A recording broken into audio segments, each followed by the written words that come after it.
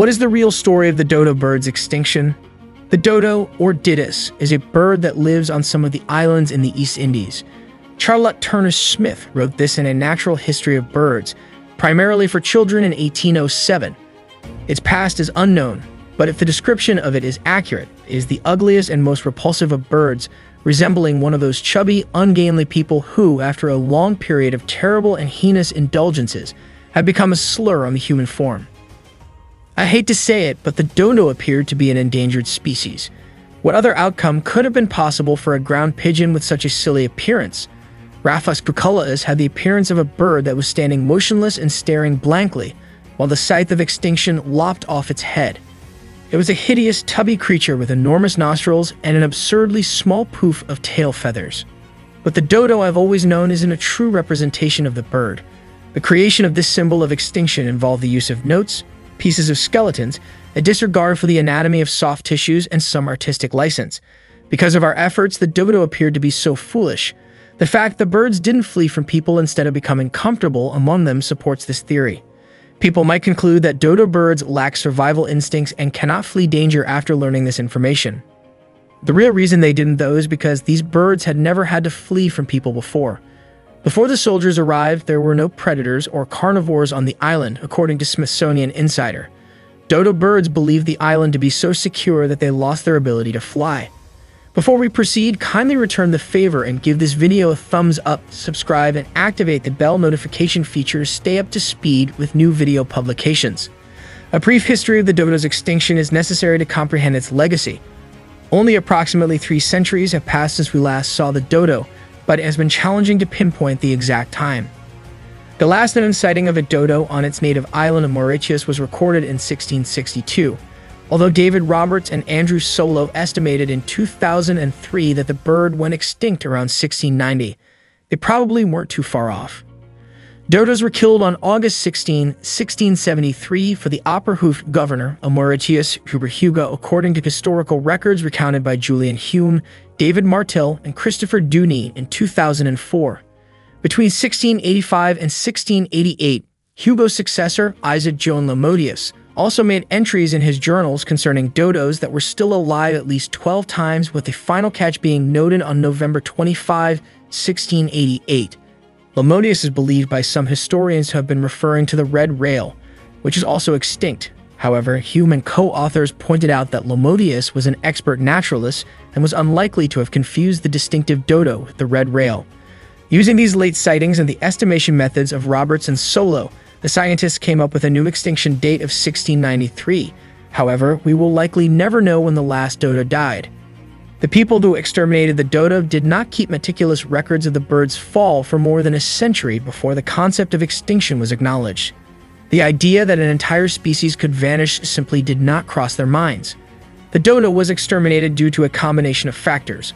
Of course, humans hunted the innocent birds, but the rats, cats, pigs, and other creatures we brought with us were just as noxious. The dodo's extinction involved more than just a programmatic wipeout. Many unique island species were unable to adapt to the significant ecological damage that our species caused. Nevertheless, the fact that dodos were frequently hunted and killed considerably contributed to their extinction. Jan Den Hengst has drawn on a number of historical sources to demonstrate that, contrary to popular opinion, dodo flesh was seen to be fairly appetizing by sailors. Who knows how many dodos were slaughtered in order to appease our appetites? Fortunately for us, but not the dodo, some of those ravenous sailors documented some facets of the bird's natural history. Why then are there so many incorrect restorations when the Dutch colonists on Mauritius observed the dodos, took notes about them, sketched them, and even brought stuffed dodos back to Europe? We're not dealing with some extinct animal from the Pleistocene that survived only as drawings on cave walls. From a geological standpoint, the dodo only just vanished into oblivion during the Age of Exploration. Therefore, it is perplexing why an animal that vanished so recently has been so inadequately depicted. Mistakes concerning the dodo frequently include plagiarism. One of the artists made a mistake and it endured. Consider the dodo's hue, for instance. According to eyewitness accounts, the birds had black to gray plumage, although some 17th century Dutch artworks depicted them as white. Why this happened is uncertain. It's possible that dodos were accidentally painted to resemble the white ibis of Ronian Island, another extinct bird, or that an albino dodo was duplicated more frequently than others because to its distinctive coloring. Whatever the reason, the dodos of light color persisted. Even more potent an impact was made by a single Roland Savory painting. In contrast to prior depictions of dodos as long-legged and spry birds, his painting of the dodo, made about 1626, depicts the dodo as a chubby, stumpy bird. It is hardly unexpected that succeeding artists followed Savory's pattern, even though travelers to Mauritius have previously depicted live dodos in more elaborate, stylized, and detailed paintings. Even the famous Victorian anatomist Richard Owen later utilized Savory's illustration as a starting point when reassembling the bird. But we can't be too harsh on Savory. Only 2 tales of live dodos being on display in Europe are known to be accurate, and Savory is unlikely to have witnessed a dodo that was still alive. The majority of illustrators who depicted the bird had never seen a live one. The expanded nostrils and artistic representations of the bird are at least one telltale evidence of this circumstance. However, in skeletons and stuffed specimens, the soft tissue was gone, leaving the nasal cavity open and looking comparatively wide. Drawings of live and recently deceased birds depict the nostrils as being very small. Large gaping nostrils indicate that a dodo restoration was based on a long-dead specimen. Dodo anatomical misconceptions developed a cultural inertia that was challenging to reverse. Dodo pictures were heavily re-examined by dodo specialist Julian Hume in 2006 and were based on shabby scraps and the works of others. At least the Pleistocene artists who drew mammoths, rhinos, and Irish elk on cave walls had seen the living creatures. In the case of the more recently extinct dodo, the distance between the artists and last birds allowed errors to take hold and quickly proliferate. Strangely, the dodo, after being extinct, became to resemble a mythological creature. Despite the bird's fame among the Dutch, many French naturalists believe it to be wholly fictitious, according to Samuel Turvey and Anthony Cheek. The dodo was about as real to some 18th century naturalists as a griffin, and there didn't seem to be any solid proof that the bird had ever existed. Given that there was no evidence of the dodos when the French acquired possession of Mauritius in 1710, it appeared probable that the birds were the result of exaggeration and hyperactive imaginations. It wasn't until the early 19th century, when European naturalists started reporting fragments of dodos that were dispersed throughout different museums, that it was widely acknowledged as a real animal that had just recently vanished due to the actions of our species. Both chance and necessity played a part in the dodo's rise to fame, Turvey and Schick noted. The dodo only became symbolic of extinction when more recent extinctions, such as that of the great auk in the mid-19th century, affirmed that species truly could undergo a catastrophic decline. Of course, the dodo's appearance as an icon of political foolishness in Alice's Adventures in Wonderland helped. Even though many facts about this peculiar bird are still unknown, scientists operating today know more about the dodo than naturalists who worked during the same period as the final birds. How much the dodo weighed was one of the annoyingly vague queries. Here, the estimates produced by scientists and the notes of eyewitnesses disagree. Scientific calculations based on the dodo's bone anatomy have restored them to weigh between 23 and 46 pounds, contrary to some seafarers' claims that they may weigh as much as 50 pounds. The larger estimate is in line with the chubby, waddling species seen in paintings from the 17th century, while the lower estimate corresponded to older tales of slender, long-legged dodos. Dodos may have fallen slightly short of the previous lower limit, according to a report recently published by Delphine Angst, Eric Buffetot, and Anik Aberachid that analyzed leg bones from the femur to the ankle to estimate the mass of the bird. Dodos weighed only 22 pounds on average. The scientists hypothesized that the heavier estimates of the mariners of the 17th century may have been influenced by the inflated appearance of some birds and a little exaggeration, since this is roughly the same weight as a wild turkey. We need additional bird remains, though, in order to fully comprehend the dodo. Despite the numerous dodo skeletons that have been transported back to Europe in preserved form, researchers have only occasionally gotten access to whole skeletons. The meager collection of dodo remains made in the 17th century was lost, destroyed, and reduced to dust. According to a well-known piece of historical lore, the last remaining stuffed dodo in Oxford's Ashmolean Museum had deteriorated to the point where a fire was ordered to destroy it. Only thanks to the prompt action of a quick-thinking naturalist were the head and foot spared from the flames. However, this is incorrect, much like many beloved myths. The dodo's head and foot had to be removed by the museum's curator since the rest of the mount was so badly corroded that they couldn't be salvaged. Richard Owen conducted the initial scientific analysis of a full dodo skeleton in 1866. Despite the fact that Owen's theories were debatable for two separate reasons, he had created a replica of the dodo's skeleton, using the subfossil remains of numerous individual birds discovered on Mauritius. From an anatomical standpoint, Owen had presumed that Savory had taken inspiration for his painting from a real bird and had only reassembled the bones to fit inside the artist's depiction of a chubby dodo. However, Owen's capacity to reconstruct the bird and all was made possible by his hijacking of fossils intended for naturalist Alfred Newton at Cambridge. Owen later published an updated, more upright version of the dodo skeleton in 1872.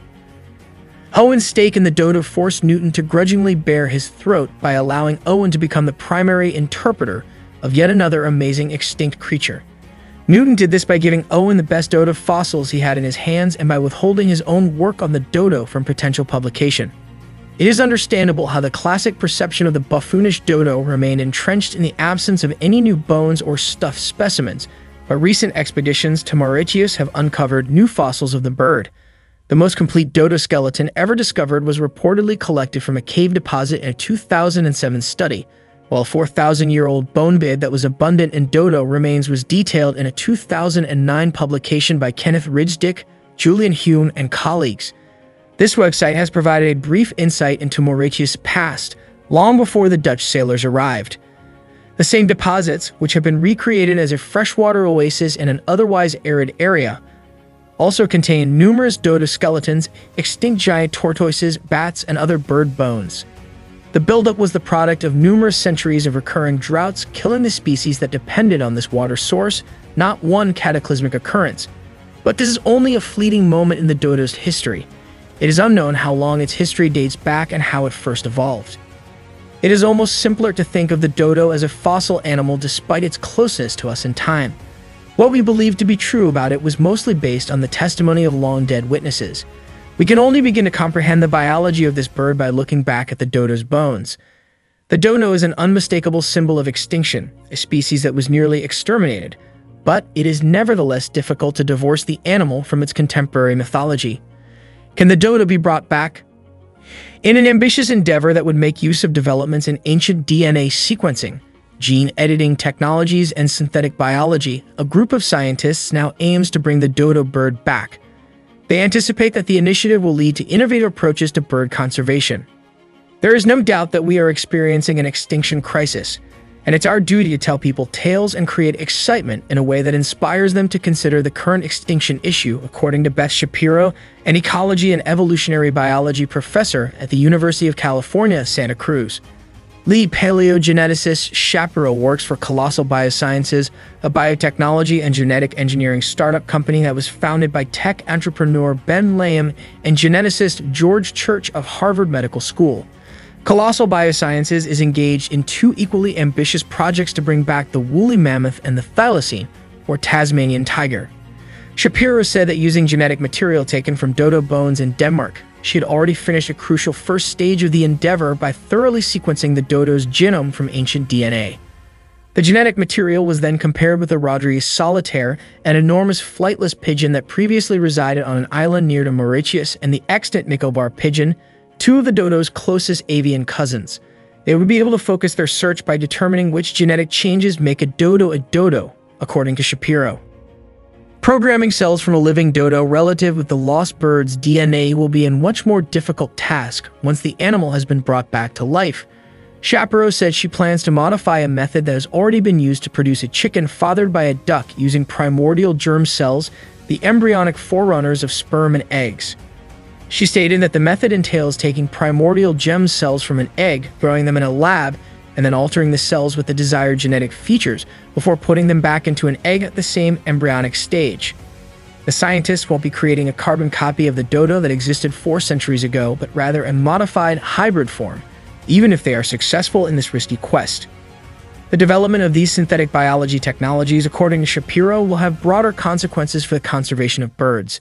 The methods might enable researchers to transfer particular genetic features between bird species in order to safeguard them as their habitats get smaller and the environment gets warmer. This method, which is effective with hens, It would be incredible to get this to function in a wide variety of birds throughout the bird tree of life, since that would have a significant influence on avian conservation, said Shapiro.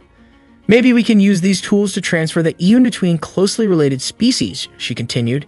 If we find that there is something that provides immunity against a disease that's hurting a population, and you know what the genetic changes underlying that immunity or that ability to fight off that disease is. His work involves converting commercial egg-laying hens into surrogates for rare chicken breeds revived from frozen primordial germ cells. Mike McGrew, a senior lecturer and personal chair in avian reproductive technologies at the Roslin Institute at the University of Edinburgh, described the project as a moon launch for synthetic biology. The concept is that you must now be able to use pigeon species, and that's the huge difficult part, jumping from chicken species, which many labs across the world do, to other bird species, said McGrew, a member of Colossal Scientific Advisory Board who is not directly involved in the dodo research. I've been attempting to cultivate germ cells from other bird species for nearly 10 years. It's difficult, he remarked.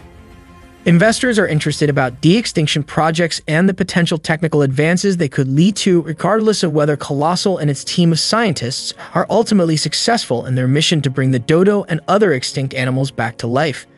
The total amount of cash raised by Colossal since the company's start in 2021 has reached $225 million, according to the company's announcement of a further $150 million in funding. According to Scientific American, there would likely be a lot of challenges for the company, such trying to emulate the behavior of the birds. According to a researcher at the University of Copenhagen who discussed the problem, nobody can train a dodo bird to behave like a dodo bird because we don't actually comprehend their true nature. Another challenge is the fact that the world has changed dramatically during the past several hundred years. It's impossible to predict whether the birds would survive even if they were to be restored. But we can never predict what the future holds. Perhaps dodo birds will soon be able to fly without any restrictions. And now, let us hear from you in the comment section below.